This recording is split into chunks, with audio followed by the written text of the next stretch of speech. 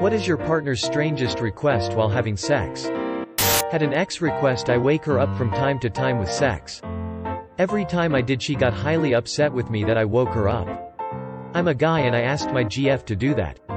Also get extremely annoyed when I actually get woken up for it too, LMAO. Now she just accepts that I'm inherently grumpy and she just continues till I'm awake enough to go. Stop complaining, you're getting great head, idiot.